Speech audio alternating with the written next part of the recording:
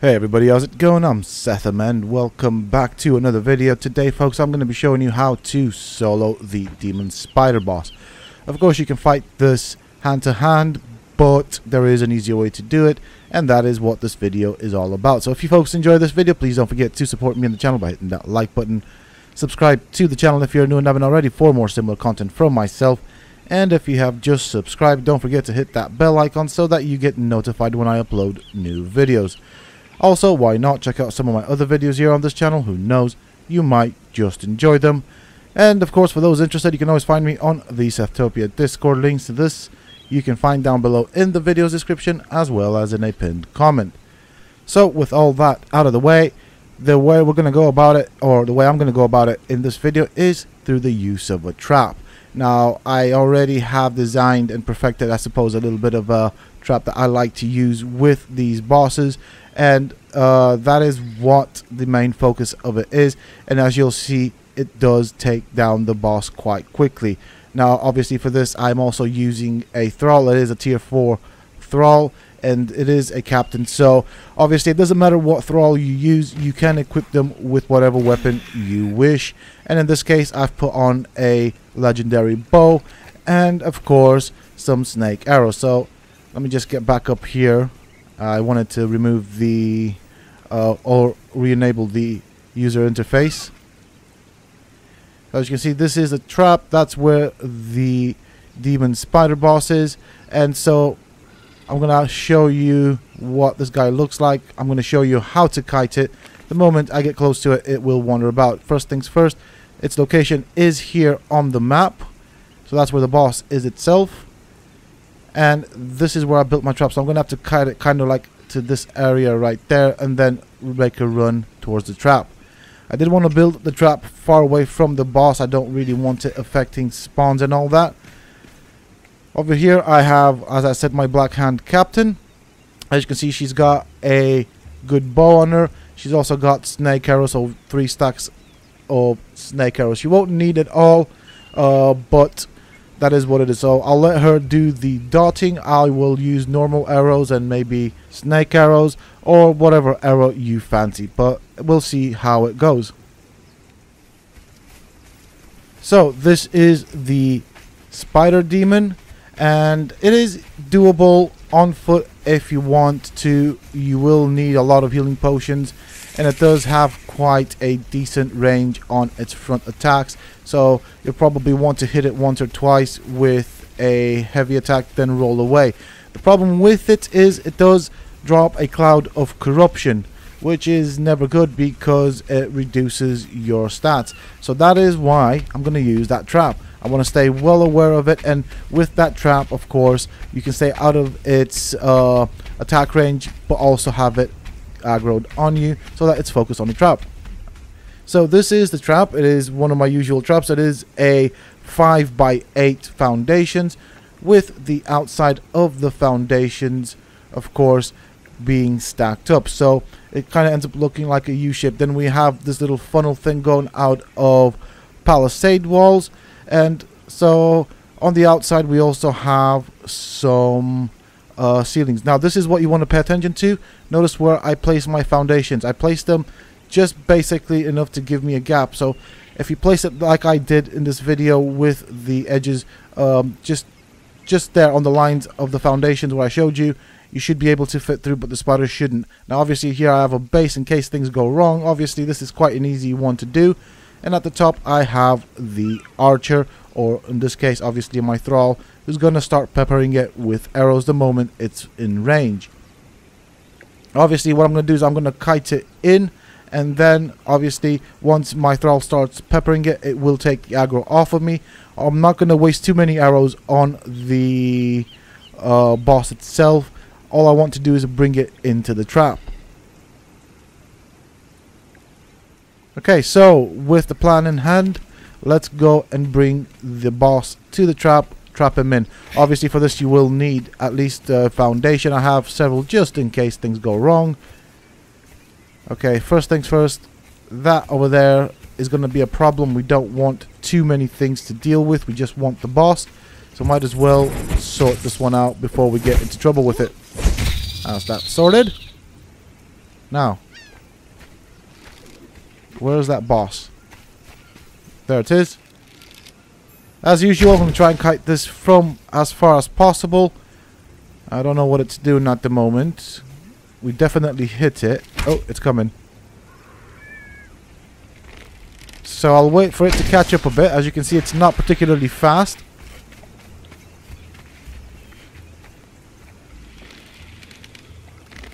Okay, I think it needs a bit of a reminder. Don't know if that hit. Didn't look like a hit. That's alright. Perfect. It's in line with the trap. I'm just going to run through the palisade walls. Wait for it here. Okay. Hold on a second. In this case, just wait over inside the trap with the palisade walls. At the moment, my archer's missing, so that's what the problem is. Whoop.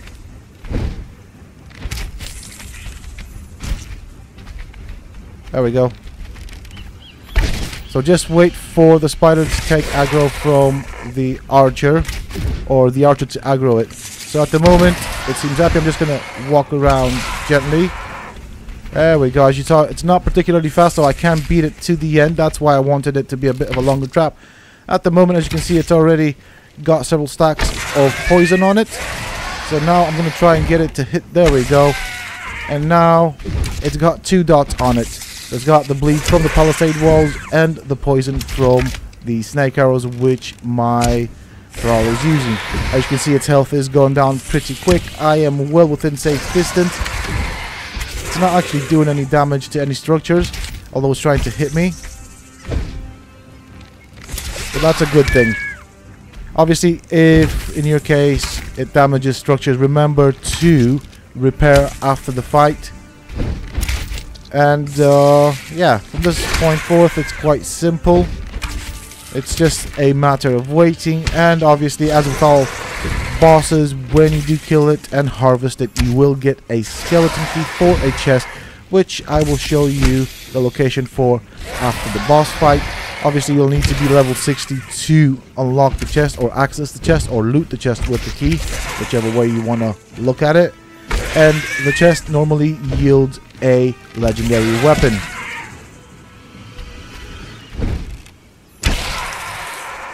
So at this point in time, there's not really much point for me to fire on it. My bow is about to break anyways. I should have looked at that. But we did get it into the trap. It is going down, and as you can see, it's going down pretty darn quick. It's not cast any of its abilities, so it's not done the lunge, which it does. It's not done the cloud of corruption, because I'm not within range for it to do that. It is trying to reach me with its front claws or legs or whatever you want to call those, but unsuccessfully. And obviously with the palisade walls, the ones that create the narrow gap, I normally tend to place them at about a foundation and a half to 2 foundations before the steps. That gives it enough space for it to retain aggro on me, whilst also allowing me to go up the steps and obviously be at a safe distance. Now if I need to move around, I can use the outer ceilings to reposition it, as it is focused on me, and so with that, of course, I can reposition it so that it continues taking damage from the palisade walls.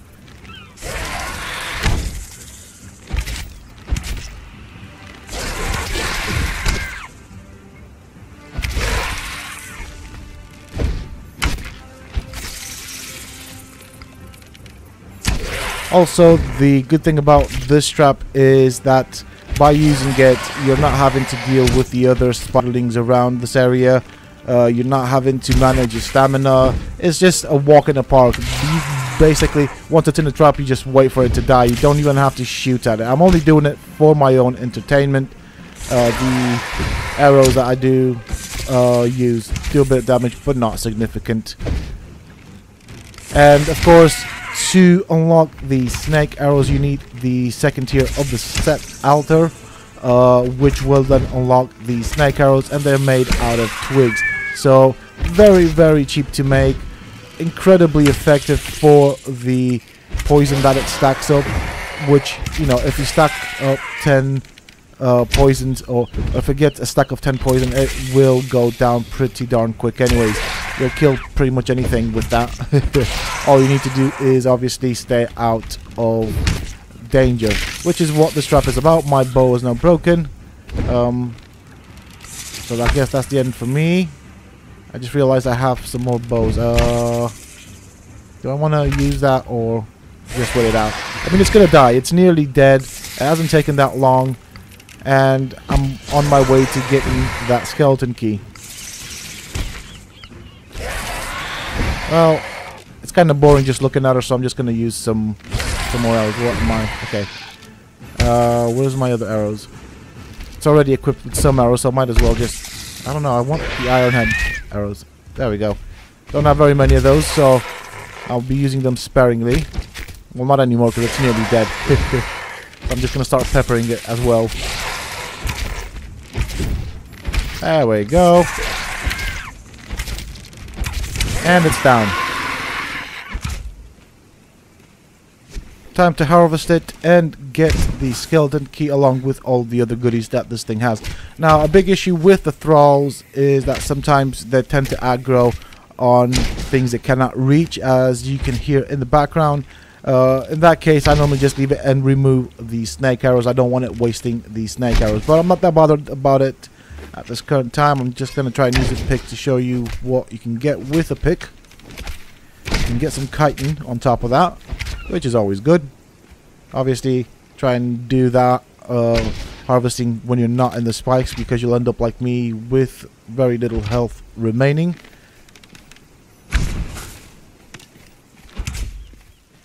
Okay, so that is it. As you can hear, my thrall is still firing at Stump, and it's primarily hitting the wall. But that is it for this particular video, folks. And with regards to the boss's chest, it is actually located next to the shipwreck where the boss spawned.